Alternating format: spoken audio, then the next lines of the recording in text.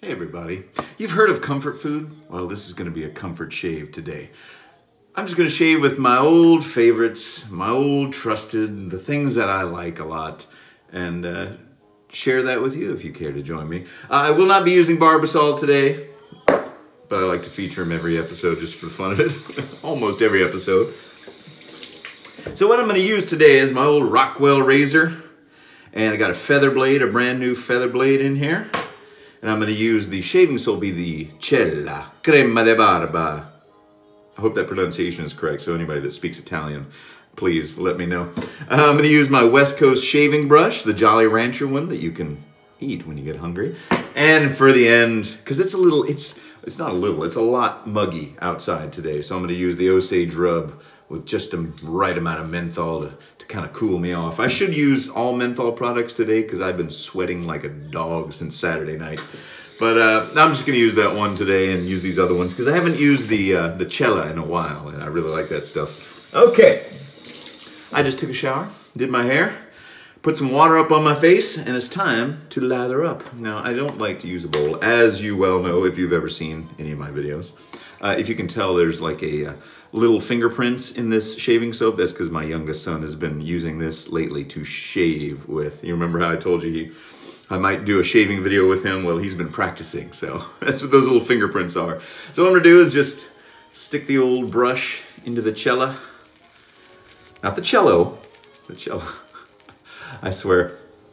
Oh, if I could find something, I know it's supposed to smell like marzipan or almonds or cherries or Dr. Pepper or whatever you have. If I could find something that smelled or tasted exactly like this smells, it would be the only thing I'd eat for a while. I love it. Okay, there's enough. I think that's enough. Let's see if it's enough, shall we? It's a test. Oh, great, the sun's coming out again. So I played a gig Saturday night for what the organizer calls her cat ranch. And one of the guys in the band has been friends with this lady forever, and she does rescue cats and, you know, rescue and find cats that are hurt or need medical attention, and she takes them in, and eventually she I don't know how many cats she has. She must have like 50 cats, and she's got these habitats, these cat habitats, kind of like a gerbil or a hamster has those little habitats where they have tunnels that they can climb through. Well, in her sizable backyard, out here in the country, out in Texas here, got a lot of land spread out. She's got a big backyard. She's built these things right next to her house and then out against the fence, and including one of them that's like a clubhouse. It's like a cat clubhouse. In fact, take a look at this short video of me inside just one of these cat clubhouses saying hi to all the citizens of that clubhouse. Check it out. Here we are in the cat clubhouse. There's a cat. There's another cat. This is my favorite one so far. Hi, kitty. There's a cat. There's a cat. There's some cats. There's a cat over here. There's a cat. This is all their house. Here's a cool cat. His name is John. Here's a cat. Look at him. There's a cat down there playing. There's some more cats. This one's coming down to see. There's my buddy again. The cat's over here. There's a cat right there. Here's a cat. There a cat. Everywhere a cat, cat. These are the shy cats in here. Hi, shy cats. Is that why you're over here in the back room? Shy guys. Cats. Cats. And sleepy boys. You're the new grumpy cat, I guess. Oh, grumpy cat. Rest in peace. Well, this is all right. That's a lot of cats. Now, the only thing that video could not capture was, how shall I put this, the scent of the inside of that cat clubhouse.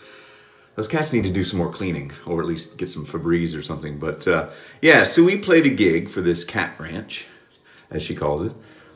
And it was outdoors in the backyard. And there had been thunderstorms all afternoon that were threatening to rain this thing out. Luckily, we missed out on that. But what that did do is raise the humidity levels. It must have been 90% humidity. And it was, I feel like I can't escape it. Like today, it feels the same way. Now, it's not normally that humid here in this part of Texas. Now, I grew up in Houston, where it's very, very humid all the time. And, but even just coming up here to Central Texas, the humidity is much less because you're not as close to the Gulf of Mexico and all that stuff, and probably lots of other reasons. We're probably a little bit higher elevation, Houston being down closer to the coast. And, but my goodness, it has been so disgustingly hot and humid. I just took a cold shower because I was sweating. I took a walk also, my little exercise walk, before this. But oh my goodness, I don't like humidity, folks. That's my problem. And I was outside in it a lot this weekend. We had a baseball tournament for my oldest son, and their team is called the Astros. Unfortunately, they lost their games. They were close. They were good games, but they lost them. So that was the end of the season. But oh, yesterday morning at that baseball game, after a night of being out like 5 hours in the backyard with that kind of humidity. Why am I talking about the weather? That's like the most boring subject. Sorry, I apologize. Let's talk about shaving, shall we? So, a quick update. The 1928 new improved Gillette has been sold to a gentleman up in Alaska. So I will be, I just cleaned it off before this video. It's drying now. I will sanitize it and send it off to you. So thanks for everyone's interest in that razor. It will have a new home up in Alaska, where I guarantee it's a lot cooler than it is here. Sorry, one more weather thing. I had to throw that in. But anyway, so now all I have left is the 1921 combination set. But I did shave with the 1928 a couple more times, and it's good. I like it. It's a good razor. You can find them on eBay for not too much money. Don't pay a crazy amount. There are some on eBay where they're like asking, you know, a crazy exorbitant amount, $100 and some odd for it. They're not worth that. Don't pay that price. Pay less than 30 if you can. I paid, I think, nearly 40, something like that with shipping. Anyway, okay. Pass number 2. Let's just feel, first of all. You cannot go wrong with the Rockwell 6C, which I believe this is. I don't know how many times I've looked this thing up and it's like, okay, I'm committing that to memory. Yeah, I think it is the 6C, not the 6S. It's the slightly more expensive one. You cannot go wrong with that razor. It's $100, but like that old Gillette ad said from the 1920s, buying a razor should be like joining a fraternity or getting married. You do it only once and then never again. Did people stay married more often back then in the 1920s? Because I know some people that have been married more than one time. And probably have more than one razor too. But anyway, that is the Rockwell is built like a tank. And it shaves beautifully. It is my favorite razor to get the job done and get it done well. And you know, I always use it on this is the adjustable one, so it comes with these different bottom plates. I always use the 5, but I did try the 6 recently, but I felt it was just a tad too aggressive. And I like an aggressive shave, you know, fairly aggressive. But for me, sweet spot is the 5. I don't know why, but 5 I think is my favorite number. That is a random thought. And you know what else is weird? That's a pregnant pause there as I shave my cheek. I find, whenever I find it, like if I get change, like if I bought something and they give me coins for change, if I get any coin that's pre-1964, I save it, like old nickels or quarters or dimes or pennies. And I was coming across a lot, and still do, nickels from 1964. I mean, so much so that they were just a common thing. These, you know, 55-year-old coins. I was like, why are there so many 1964 nickels still in circulation? And so I looked it up. This is for you numismatists. That means somebody who collects coins, you see. They made 1 billion nickels in 1964 for some reason. 1 billion.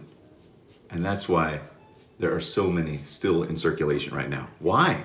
What was going on in 1964, besides the Beatles conquering America, that they needed all those nickels? Kids were buying gum with the nickels? Were they buying a soda pop? Was Coca-Cola only a nickel back then and Coke machines were becoming more common? Does anybody know? Do any actual numismatists know why there were 1 billion nickels made? I don't know. I really don't have anything of interest to talk about today. I apologize. Oh my goodness. Let's make this short and sweet, shall we? I'm just thinking about how sweaty I am from that walk I took. I didn't get to do my normal long walk today. Okay, let's do a third pass and just get the problem areas like this down here, because this is all really feeling good right now. All right. Yeah, I didn't get to do my walk today because I thought I was going to see my kids' talent show. It's the last week of school. Summer is almost upon us. I mean, we're going to figure out what to do with these kids for the next 3 months. But they had their talent show today. Both my sons, with 3 of their friends, did a dance routine to the Gummy Bear song. If you're a parent of a kid that's below 10 years old, you'll know what I'm talking about, the annoying Gummy Bear song. I won't sing it for you because I like my audience and I don't want to lose subscribers. Needless to say, don't Google it and don't watch it on YouTube because it will not only annoy you, it'll get stuck in your head. But if you're a 10-year-old kid, if you're an 8-year-old kid, oh my goodness. So their mom, my wife, oh, Jesus, now I'm doing Borat impersonations. You can tell this is a Monday shave. Oh boy, I'm firing on all cylinder today. Anyway, she used to work in the entertainment industry out in LA years ago. And she was a costume designer. She worked in the wardrobe department for different movies and TV shows. She worked on a David Lynch movie. She worked on that old TV show Babylon 5 and a couple of other things. So she made them some gummy bear outfits with these little gummy bear hats, and very cute. She's talented when it comes to sewing and things like that. It's cool.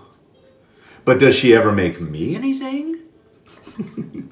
No. I guess I have to dance to Gummy Bear songs to get something made for me. Oh well, I guess I don't need anything. All right, let's see here. Oh man, this is such a good shave and not one nick to be seen, I swear.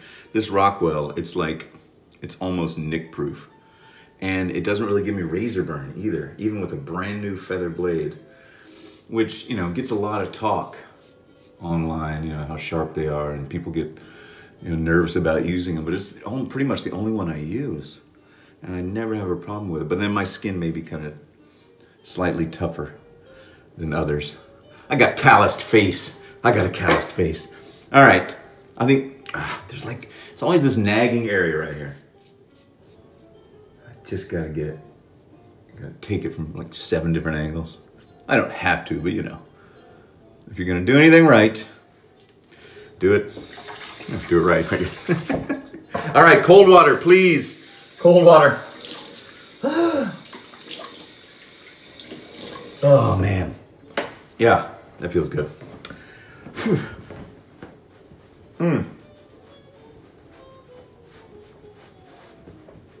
So what's everybody's summer vacation plans? Are you not going anywhere?